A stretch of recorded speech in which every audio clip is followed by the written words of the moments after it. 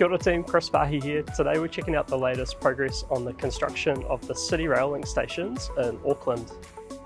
So this vlog follows up on my prior update on the city rail link from about 5 months ago.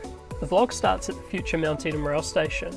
The tunnel boring machine arrived on site about 6 months ago, and the team at City Rail Link have now got it up and running and starting to actually dig. Across the remainder of the site, heaps of activity is underway, which is best described as groundworks. In the immediate area, something notable was the Enfield Apartments have recently started construction at 1 Enfield Street, directly opposite the station.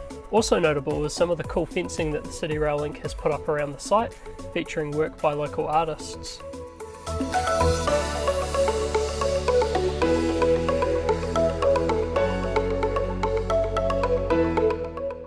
Meanwhile, down at the future Karangahape station, things are largely concealed by the massive noise enclosure over the station hull.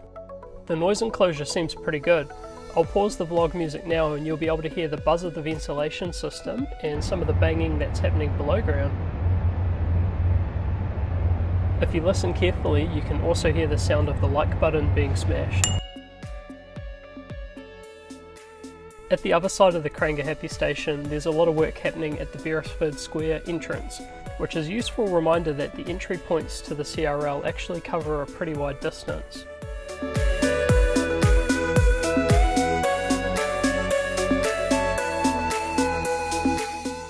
Meanwhile, down on Albert Street, there's a huge amount of work underway for the future Aotea station. The works extend for several city blocks, and there's a huge array of kit cranking away down there. From a real estate perspective, this area has a lot of interesting projects being driven by the City Rail Link.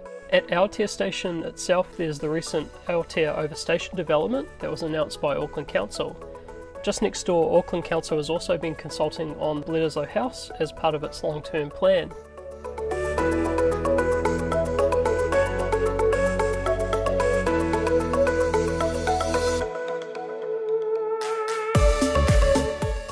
Down the other end, Pro-Invest and its builder Icon are now well progressed on the Voco HIE Hotel, and just next door Manson's has kicked off construction of a new office building.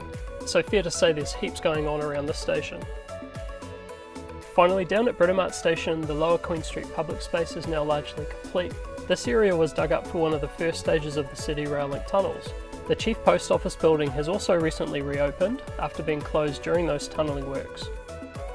So hopefully you enjoyed this quick update of the progress on the City Rail Link works and some of the surrounding real estate action. If one of your mates is working on these projects, then please tag them in the comments, or if you just thought this video was cool, then go ahead and smash that like button. Cheers, bye!